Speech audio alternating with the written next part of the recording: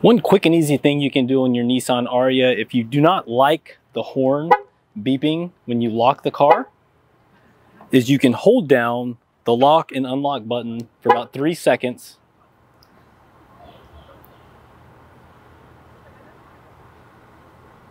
The lights will flash, and now you can lock and unlock with no sound. So if you're camping somewhere where you want to be quiet, maybe cars in the garage, you don't want to wake up your whole family all the time, there you go. And if you want to turn that horn back on, you're going to reverse that process. Hold down lock, unlock, 3 seconds.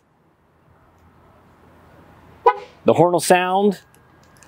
You're back in business, making all sorts of ruckus.